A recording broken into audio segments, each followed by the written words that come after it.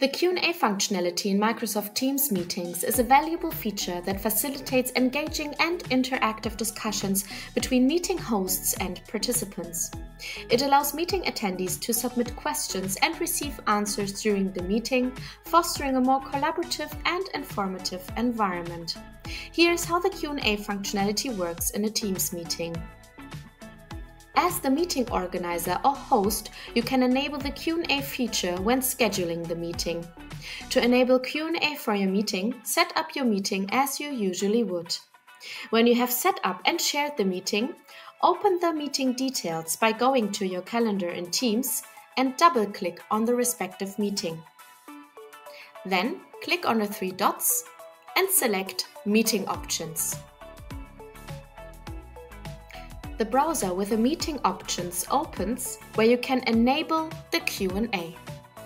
Then click on Save and the changes are set. Once the meeting has started, participants will see a new Q&A tab in the meeting window. Meeting participants can submit their questions via the Q&A tab. When asking a question, they can provide a short description to it. It's important to note that questions are typically submitted and viewed by all participants, promoting transparency and avoiding duplicates. As the meeting host, you have the option to moderate the questions before they become visible to all participants. This allows you to filter and prioritize the questions to maintain relevance and address them in a specific order. You can approve, dismiss, or hide questions as needed.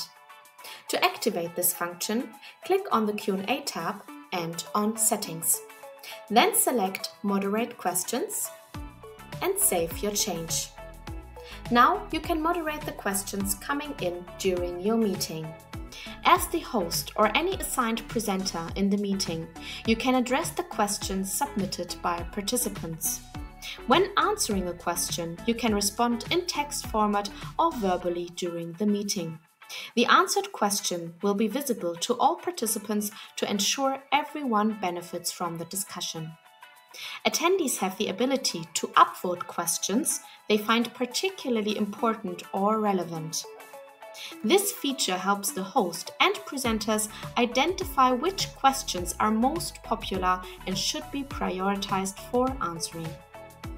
After the meeting concludes, the Q&A tab content, including all submitted questions and their respective answers, is saved. The meeting organizer and presenters can review the Q&A log later, and it can be shared with participants as a follow-up or reference. That's all for now. Thanks a lot for listening and check out this great feature. Giving shape to ideas. Konica Minolta.